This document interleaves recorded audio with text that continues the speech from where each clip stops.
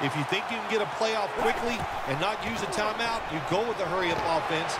That time, a good job by the coach. Interception that will all but seal it.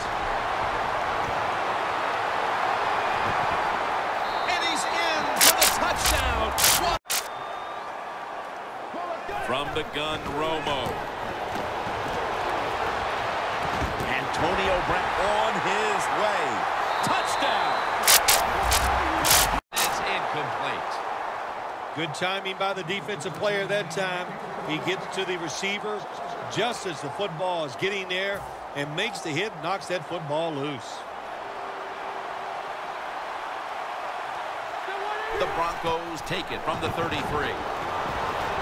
Hauled in by Robert Meacham. Brown's there that time for the tackle. But individually, he's had a heck of a game up to this point. Yeah, he's played tremendous. No question about it. He's a great player. And what the offense has to do is to on his way. The 20, the 10. Nobody was going to catch him there. having some success. Looking across the middle.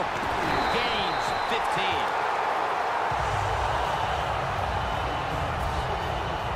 The Broncos have played well enough to be leading so far, partner, but right now the game is tied.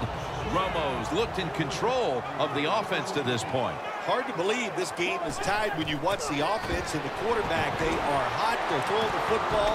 They're making it work. And we'll see if they can get ahead with another drive.